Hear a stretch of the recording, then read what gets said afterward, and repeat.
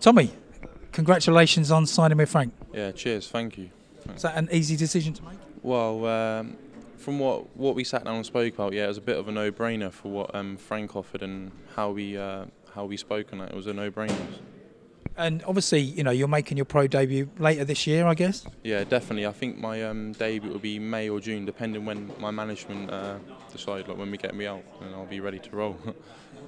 And tell us a bit about yourself, because some people might not know who you are. I mean, let's go back to the beginning. How did you get into boxing in the first place? I started boxing when I was 14. I had my first fight on my 15th birthday, and then I've just rolled from there really. Won 2 national titles. I've boxed for England countless times, and now I'm looking at turning professional with Mark Tibbs, Jimmy Tibbs.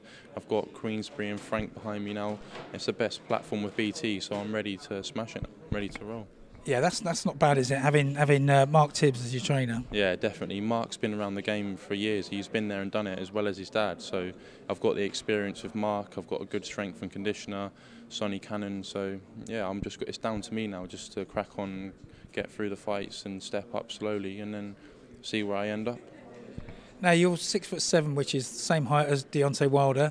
I did see in an interview before that Mark said you can hit as hard as him, but you've got a better boxing brain. Yeah, that's what people have been saying. I'm definitely powerful, so I'm 6'7". People have been comparing me to Wilder, but I'd like to think I've got a good boxing IQ. I'm not saying I'm Deontay Wilder or not, but I've got a good boxing IQ. So it's going to be slick, tall, rangy southpaw.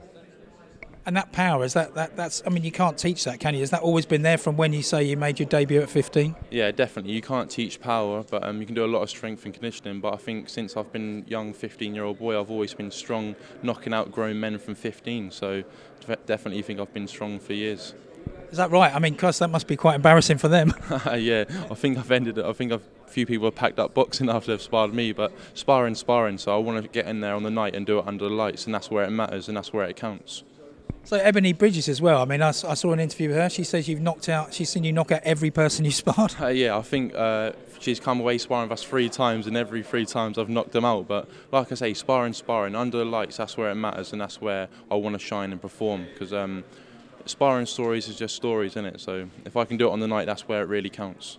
Yeah, but the thing is, when other people hear these stories, they're going to go, no, I don't fancy that one. Yeah, definitely, but it's a long process, and I've got a long way to go. I'm only 20 years old. I haven't boxed for 2 years now, so I've got a long way to go, so I'll step up slowly, take it easy, and then when the time's right, that's when we go for it. You say you haven't boxed for 2 years? Yeah, since COVID, I haven't boxed since a youth amateur, so I'm now turning professional, so that's what I mean. I'll take it steady and step up when I'm right. I'll be humble, do you know what I mean? I've got a long way to go, I know that, but the right fights at the right time with Mark and Jimmy behind me, S-Jam, my management team, so that's where I want to go, and that's where I wanted to get to the top.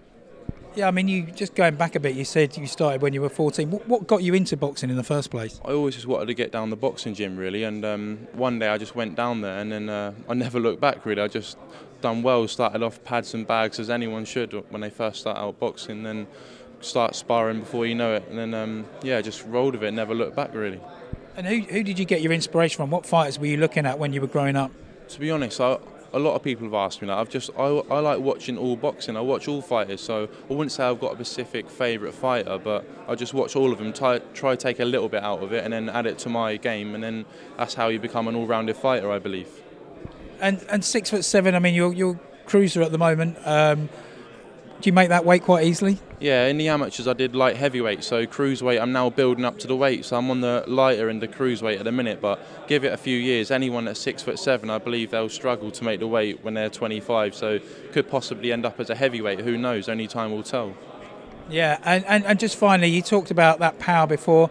Just talk us through, I think it was the European Junior Championships, that there's one particular knockout that springs to mind. Yeah, a lot of people have said that to me. I think I've got the fastest European stoppage that there is at the minute. I think it was against Armenia. He come out, double jab, backhand, straight on the button, knocked him clean out. So I think there's a video floating about as well, so you've probably seen it. Yeah, I have. But if you're bringing that sort of excitement in the amateurs, I mean, if you take that through to professionals, we're going to have a hell of a fighter on our hands. Yeah, definitely. I want to transition my amateur pedigree into the pro game, and I believe with power, you've got to have a good chin and a good jab. Definitely being 6'7", I believe I get off to a good start in the pro game.